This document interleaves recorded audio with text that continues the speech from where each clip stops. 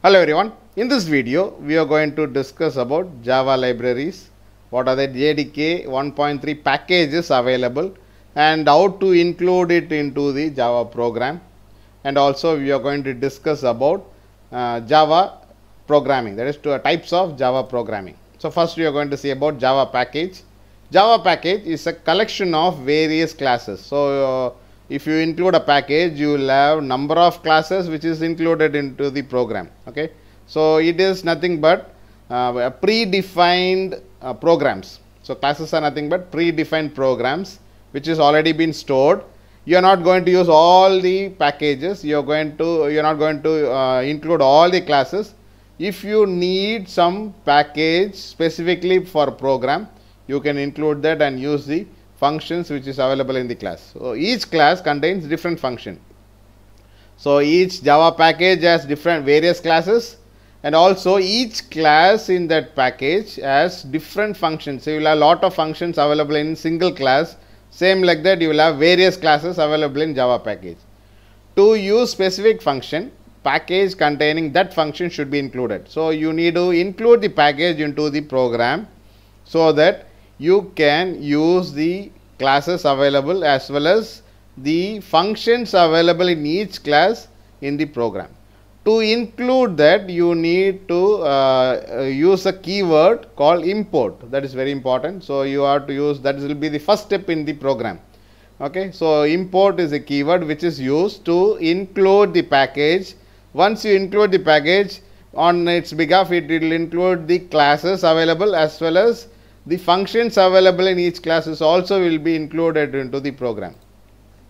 Now we will see how to import the package. So the syntax for importing. So import, and you should have a space java.io.asterisk. So this is a package, okay, which is used to include the classes related to IO package. IO is nothing but input and output.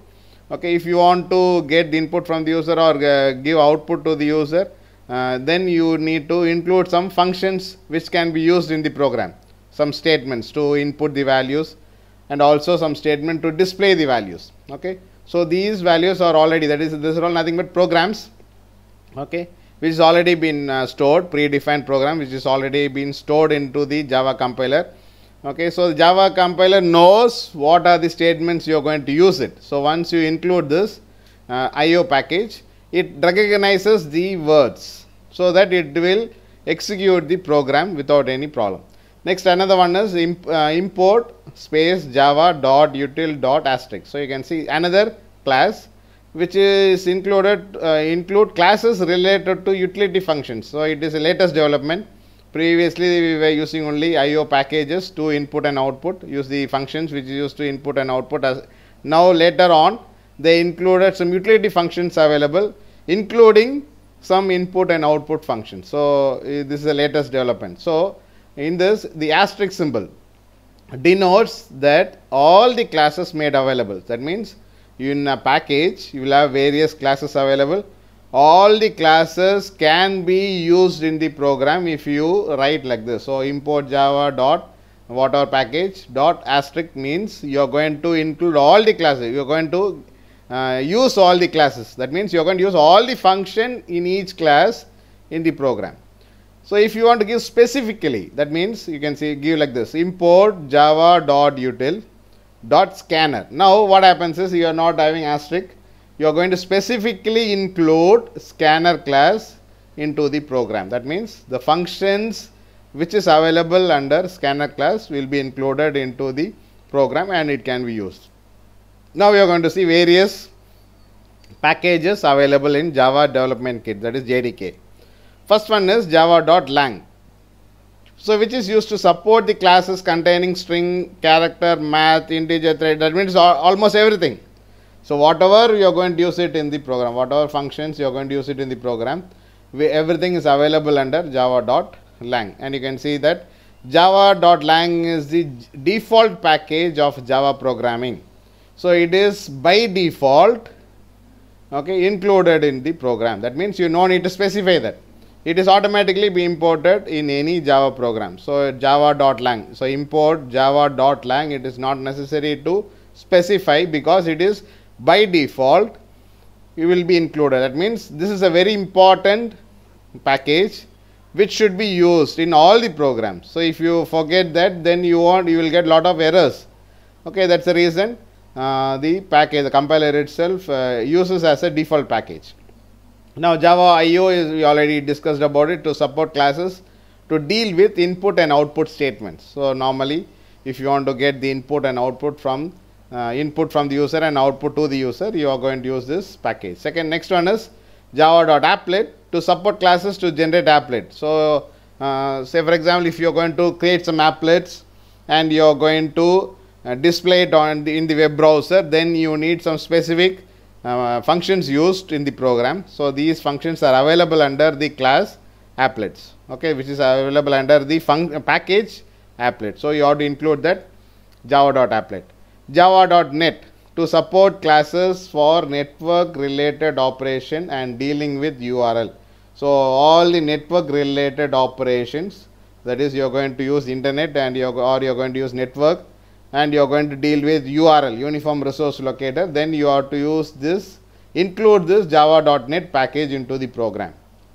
Java.awt, to support abstract window toolkit. So AWT is nothing but abstract window toolkit, and managing GUI interface. So if you are going to design some say text boxes or message boxes, or you are going to display some buttons, okay, in the program, then you have to include this package so that you can display. So normally when you create a Java program, it will be normal text. Okay, if you want to design something, then you need to use graphical user interface. So this Java package java.awt will help to include all this in the program. Now java.text, for localizing text elements such as dates, times and currently, etc. That is, you are going to display if you want to display the date or time and the current date or the current time, then you are going to use this package java.txt into the program, and you can use some functions which is available in the classes, and then you can include it into the program, so it will display the system time and date.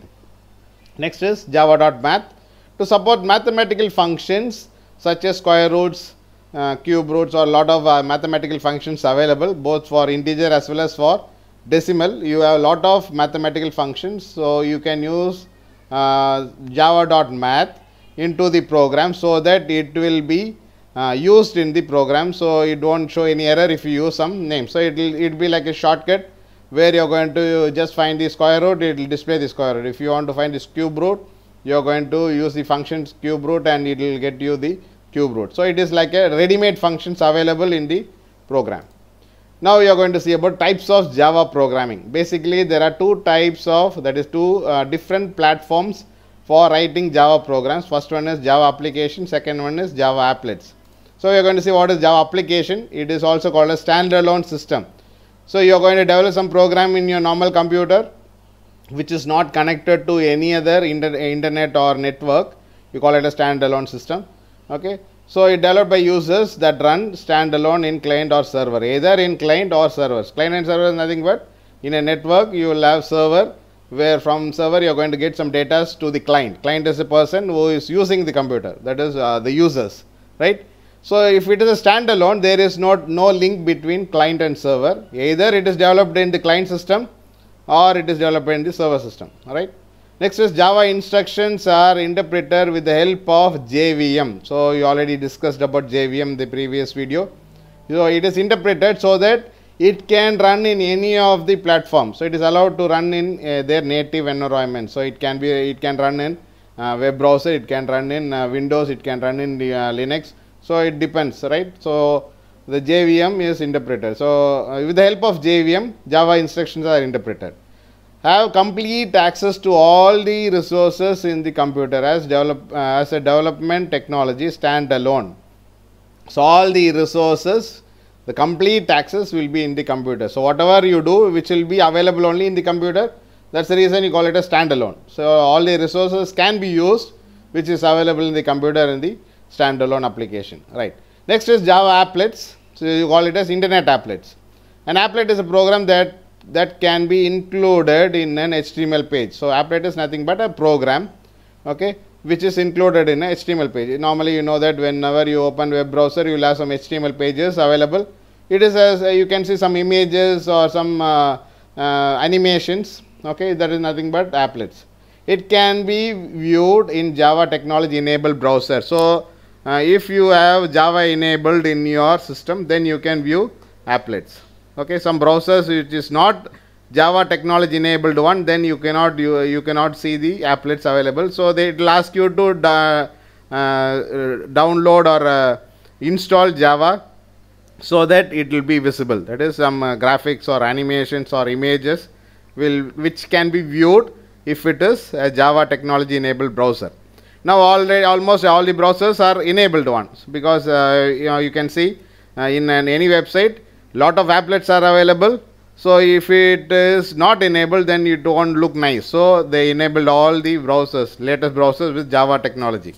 Applet codes is executed by the browser's JVM. So here you got a special JVM for browsers, which will convert the bytecode into the browser code, okay, that is mission code, which can run in the browsers. Java applets were introduced in the first version of the Java language, because we already discussed that Java is introduced basically to run some applets, okay, because Java is also an object-oriented programming. We already have C++ as an object-oriented programming language.